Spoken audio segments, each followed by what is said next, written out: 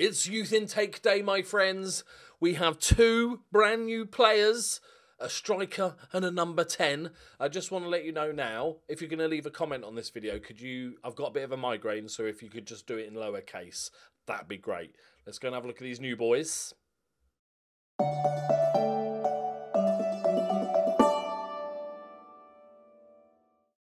Greetings and salutations, my friend. It's the fun day of the year. We have two new goodies. Mate, I was hoping for maybe 3 or 4. I've looked through these, the sort of second string, the top talents. They're not. But we have two decent players. I don't think anybody's going to jump in the first team, but they both got a chance of making it. First up, we have a pressing forward, Ferry Van Leyen. Congratulations, sir. Welcome, Mr. Ferry. He is a 5'10", really good heading ability guy that can't jump. So if it's head height, he's going to be fucking deadly. But good aggression, really good work rate. I'm assuming that's why he's being called a pressing forward. He does have low self-belief. Perry, you got to believe in yourself, mate. He might be at home now going, yeah, that's actually true, yeah. But he could be a very good player. He's only 15 years old. Can play as a number 10, but no, not really. He's got nothing terrible about him. And then we've got Perry Miles, which is actually a really good shout, because a number 10, because we've got a Loki as our backup. This guy's, if we don't get promoted, he's probably good enough for as our backup, but he's actually pretty good. He's got some really nice mentals. He's fairly, but he arrives late in the opponent, like a Lampard-esque player. Got decent long shots, but not bad at all. Good passing technique. Vision's okay. Work rate again is good, which is important because we're a pressing side. Leadership as well, so potential captain one day. Good determination, decision making. A year older-ish, 16 years old. Welcome to the club.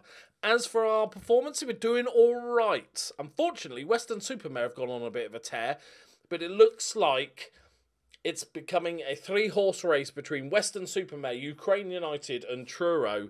There's an 8-point gap over Bournemouth, who still, their failure is astonishing. We've done a little bit of business. We've sold Tiffany Wet Pants. I wasn't planning to. But, when a big bid from Sheffield Wednesday comes in, you got to take it, right? Obviously, the grand isn't really much of a thing. But as part of the deal, there's a sell-on fee and there's a bit more money if she plays a few more games.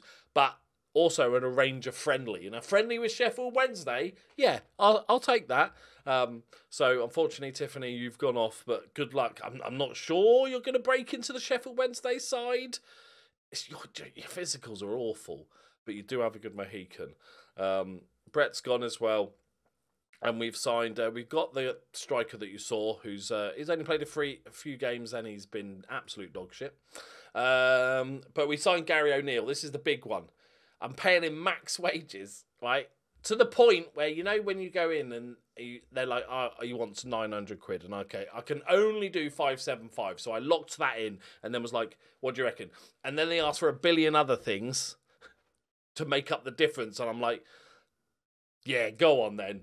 Because not only is he very good all-rounder, he's also another set-piece taker, good at free kicks, really good at penalties, no weaknesses in his game.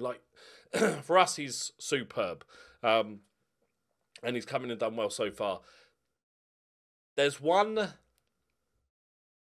slight negative that's going on, is that we are now in worrying territory. £615,000 in the red now, which is dangerous. And then they haven't added in, the board have not put money into the club. Luckily, there was a few bids for Bridgeburg and Owen Reed. No, not Owen Reed. Actually, there was, but he's leaving anyway on the end of his transfer. Who was it? Might have been Gary O'Neill. I can't remember. Matt Roberts. One of them. But they were 20 grand offers. The big one was 20 grand, I think, for Bridgeburg, and they didn't automatically accept it. So that is fantastic. I was expecting them with our debt to just accept any old offer. But yeah, so not too bad at all. Didn't feel like I could strengthen anywhere else because for what I could afford, I just can't. I can't really improve the side. So today we're just going to play the one game, and it is the quarterfinals. A quarterfinal, everybody, against Southport, who are 22nd in the Vanarama North. It could be silverware, could be Europe. I'm pretty sure at this point you get into Europa Conference League if you win the FA Trophy, right? But unfortunately, Orozco is out. They've stopped goal scoring, my centre backs, but they are still performing admirably. Mike Smart's going to get a start. McGonagall's scoring a few goals, back in the goals now, which is fantastic. Crane's playing really well. Gyamfi's dropped off form. Do we give the youngster a game? Colonel Mustard got his first assist. He actually assisted Falco, who scored a league goal this season, so he keeps his run going. It's going to be his only one, but that's it. But the rest of the team is playing pretty damn well. We've got Gary O'Neill as our central midfielder. Hurley's dropped down to 6.5 key passes a game. He's actually just dog shit now, clearly. But this is actually quite a big game now. This is like an important, we might. And to be fair, it's like $6,000 for prize money, which is much needed at the moment. That's a week's wages. Yes, 2% of the year's wages. Sorted. Right, come on, boys. I'd love to get to a final. I think he's on. O'Neill! Get in there! Straight away. Look at that. Instant impact. He's a big game player. He came through the Wolves youth ranks before heading off to Scotland and doing stuff and everything. So, Hurley with another assist. I think McGonagall is now 2 or 3 goals behind Falco's record, which would be a nice win. O'Neill whips it in. Yeah, definite pen. I think he's on pens as well now as well. I'm going to keep saying as well. It is. Here we go. Come as you like. Let's go. 2-0, 16 minutes in. Beautiful. The money situation is so bad that I kind of feel like we have to get promoted this season. I'm genuinely I thought they were putting money in all the time. I was confident. I was pretty confident they were just putting 150 grand in every few months and it was fine, but they haven't done any of that since I started spending more money. Right. Is this O'Neill? He's looking for a hat trick. Beautiful start, boys. Let's give him a bit of praise. O'Neill fancies it. Oh, my words. Worth every penny. What a performance from this guy. 28 minutes in. I know they say a perfect hat-trick is a left foot, right foot header. But open play penalty free kick is pretty good as well, I would say. I can't believe we got him. I think if we'd managed to get that striker we were looking at, instant replay's gone the other side. If we managed to get that striker guy earlier, I think we could have been deadly. McGonagall's fine, but I think that would have been the sort of next level. Okay.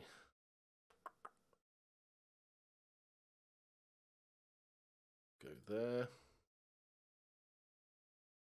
Right. Twice this season, in the Cups, we have gone 3-0 up and then gone back to 3-3. It's happened twice, which is ridiculous. It's not going to happen. It's not going to happen today. There we go. McGonagall needs to find the pass. Does. Roberts into O'Neill. That's an optimistically paced through ball, but cleared up at the back. Mustard into Hurley. Hurley is like Bruno Fernandes, right? Bear with me. Like he's Mr. Creator. He's like, oh, I'm the best. I'm the best one here. Look, I can do everything. And then O'Neill is Ronaldo and just says, hang on, I'm the daddy. Go on, McGonagall. Oh, my. O'Neill's like, I'm taking free kicks and corners now, mate, all right? Look at the XG, beautiful. Comfortable win, a semi-final on the cards. Let's rest Denim.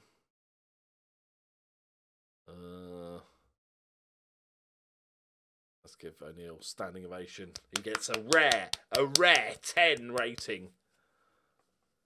Beautiful stuff in the big games. Now just see it out. Nice clean sheet. Let's go. Perfect game.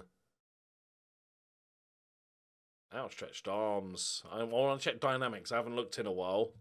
Weirdly, no. Normally, if you're winning games, generally, if you're doing well in the league or cups or whatever, morale is just never really an issue, other than individual players. But I had to have a team talk. It suggested to me a team talk like a month ago because morale was a bit low. I'm like, what? Grumpy bastards. 7.5 grand. Let's go. Let's go. Yeah, this guy's had he's had an interesting career. Oh, Shamrock Rovers, that's what he went to Ireland, that's it. Wolves, Port Vale, Southport. But look, Shamrock Rovers, killing it. Absolutely killing it. Right. Dynamics. It's good. Come out, sister. Okay, 3 players that are unhappy. People that just want to leave. But they're randoms, right? They're just randoms. We don't care about those. Okay. Wow, Giamfi is the only team leader. Okay, I'll take that. I'll take that. One day I hope to get fully supported, but it's a dream. It's a dream. So there we go. A nice update. 2 decent youth players, definitely. We just might go into bankruptcy. So that'll be a fun adventure. The board needs to sort of pick their ass. I don't know if the board are expecting us. They're seeing if we get promoted or something, and then like sell the club or anything. But we're in a 3-horse race. Let's Bournemouth put together a massive run of games. Where are we on the? I need to. Where are we on the wage front? We're going up. We're on our 3rd highest.